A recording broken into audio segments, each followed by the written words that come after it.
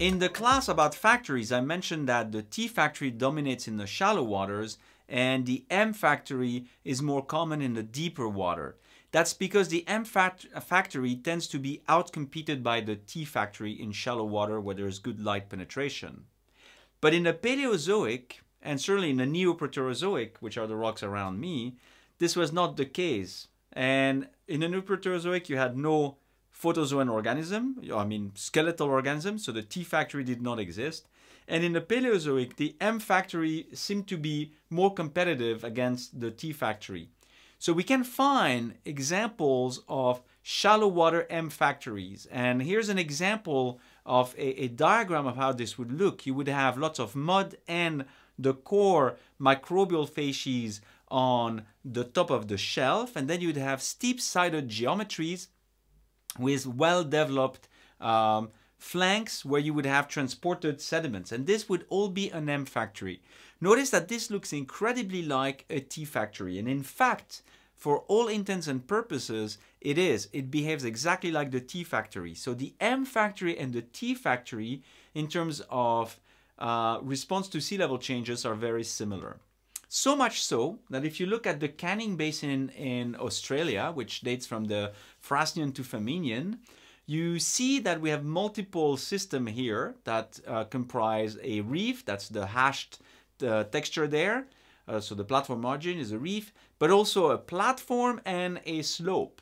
And here you have a mix of T and M factory.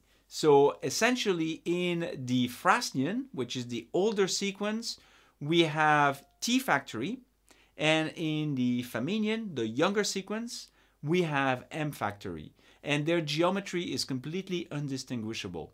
Despite the fact that they are completely different factories, you cannot tell them apart on seismic or at outcrop without looking at the rocks. So that's clear indication that the M factory and the T factory are very similar to their response to base level change, in part probably because the producers on the M factory, if it's a shallow water, continentally attached system, are photozoan as well.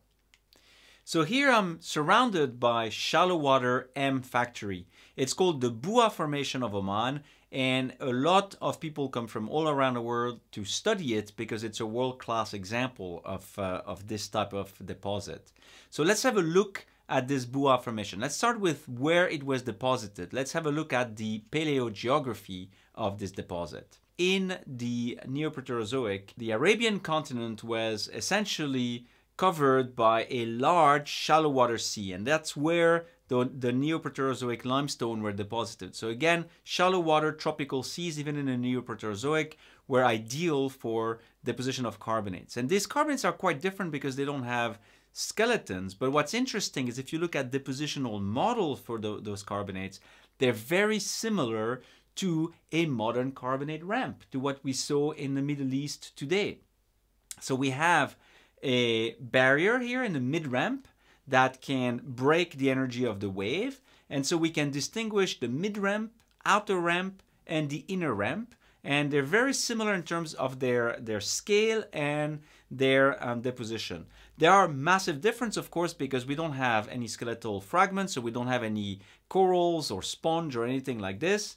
But what we do have are giant stromatolites and a lot of different grains. So at the outcrop, we can see, for instance, that we have ooids. This is cross-bedded ooids that we see here around us in the Buah Formation. And yeah, you can see the cross-stratification. If you take a lens to it, you can see the ooids. So we have those non-skeletal carbonate grains. We also have evidence for these giant stromatolites. So that's part of a stromatolite. I will highlight it for you so you can see it better. So these can be very large. This one is only about a meter or two in diameter, but some of them could be 20 meters in diameter. So it was really the era of algae and microbes. They could grow to considerable sizes. There was no grazing taking place, or very little grazing taking place. So they dominated that carbonate assemblage. So you can see carbonates date back from at least the Neoproterozoic, if not older. And if we go down on the outer ramp, then we start to see evidence for mass transport deposit. And here's an example where you can clearly see fragment here. So those are intra-class of limestone that were transported on the flank. So even though we don't have skeletal material, we do have very grainy material, and we can apply the Dunham texture to these carbonates. And that's another example of a much larger class that was transported on the slope of that Bua ramp. In the subsurface, you can actually see the Bua, and it's present in the subsurface. And there's also a deeper Neoproterozoic limestone known as the Kufai Formation that also predates the Bua Formation. So we have several intervals of deposition of carbonate in the Neoproterozoic of Oman. And the point I want to make is you can even recognize clinoforms on seismic. So really this system behaves just like a T factory. It progrades into the basin during the HST.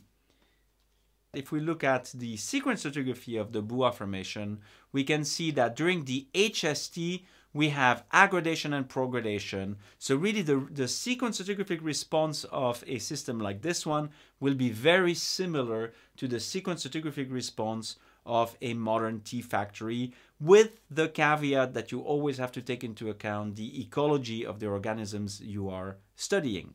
Now, those Neoproterozoic limestones can be important in terms of reservoirs. In the subsurface of Oman, you have a Neoproterozoic salt, or an infra-Cambrian salt known as the Ara salt. So it comes above those Neoproterozoic limestone. And what happened is the carbonates were deposited closely with the salt, closely associated with the salt, and some of them actually broke during halokinesis and were entrained in the motion of the salt, and you end up with the so-called stringers within the Ara salt. So those are little cases of carbonates, several kilometers in diameter, so relatively large blocks. And the interesting thing is they were charged with petroleum. So you can actually produce from those stringers. And this is one of the plays of Oman, is the Neoproterozoic limestone, as you can see here. So some of the wells target those Neoproterozoic limestone, which are, you know, a bit younger. They are actually Ara age. They're not exactly the same age as the Bua Formation, but very, very similar, and grew into the salt. So that's a very complex play. But it's one, nevertheless, that you need to keep in mind if you are in a similar situation in a basin somewhere. So that brings me to my conclusion. We saw that we have deep microbial mounds in the M factory. Those are below wave base, so they're not limited by accommodation. In the Paleozoic and older formation, it's possible to have platforms of M factory. We've seen a beautiful example here in Oman. And the platform geometry and the sequence stratigraphy of the M factory are going to be very similar to the T factory. So in our next class, which is the last class of this second theme, we will address the problem of the C factory and its sequence stratigraphy.